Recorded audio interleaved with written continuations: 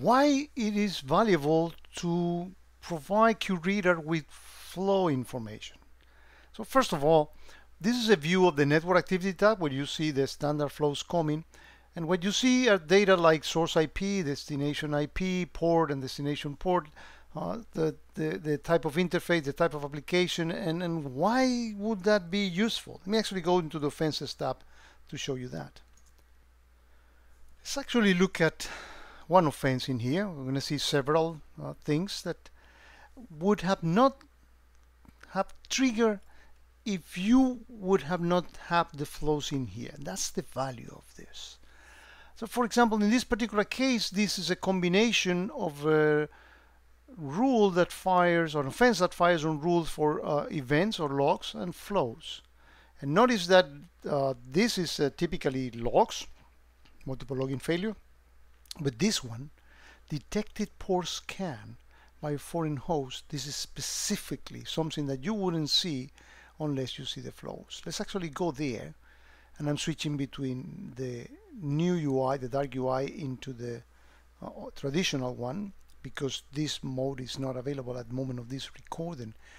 So notice that this is an IP in China, and that's actually scanning my ports, and it's doing some sort of a strange thing that, like, instead of going sequentially, they're actually alternating the ports to avoid detection. Well, you're not going to fool QReader on that, because QReader sees that this type of activity is precisely what is being done when somebody's doing a port scan on your network.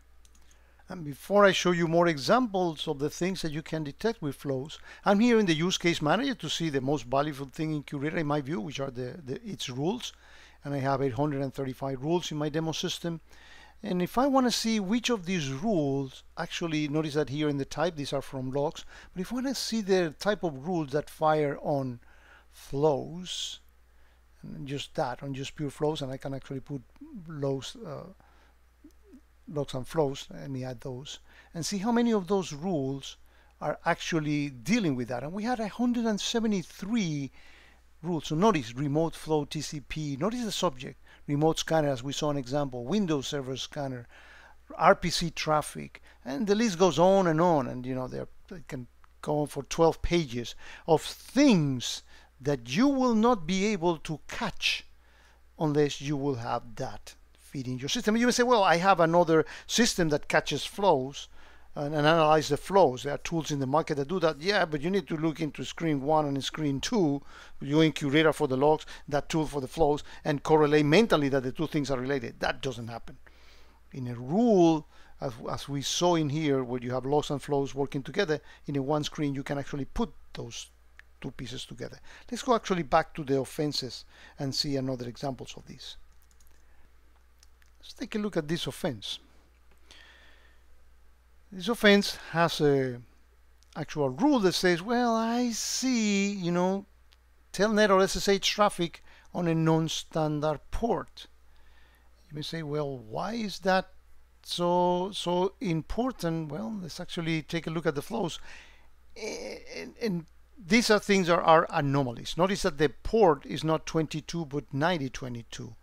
And QReader is very good at finding anomalies, things that are not standard, because those are normally the prelude of an attack of somebody doing things like this might be FTP or, you know, all the traffic. And QReader, by virtue of the port, can actually see what type of protocol is actually being used with standard flows. I'm going to go more into the detail when I talk about QNI and the payload. But these standard flows tells you a lot. You can actually do server discovery by just saying, well, this thing is using the port that is used by email traffic, so it might be most likely an email type of application without bringing the scan data into QReader, which you can also do and complement that information.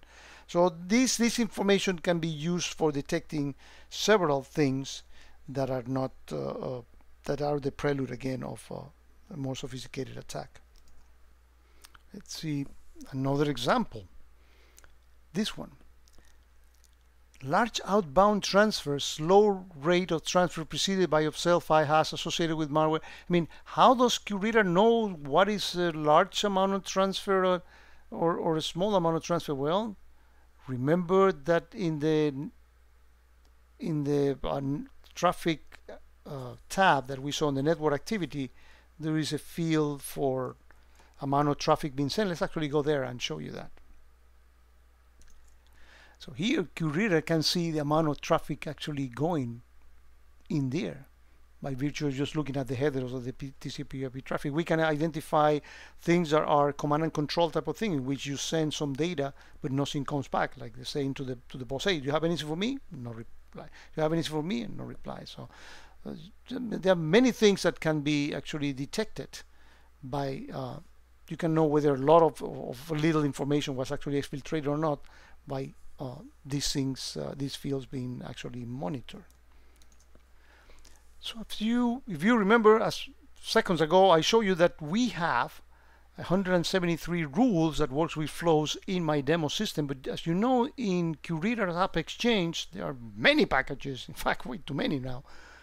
More than 250 of those at the moment of this video is being recorded. So I want to add more stuff into it. Well, just to do it in a crude way, let me actually go here into one of the filters and say, you know what?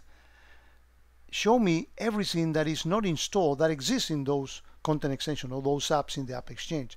And that number goes from 173. Let's see how far it goes.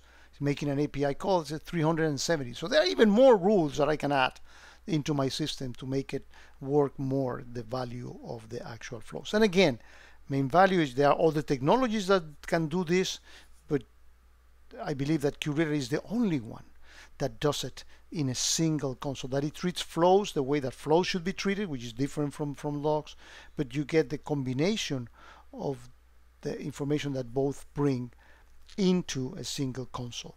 And I have not spoken yet, that will be a separate video, on the value of inspecting the payload when you add QNI to this mixture.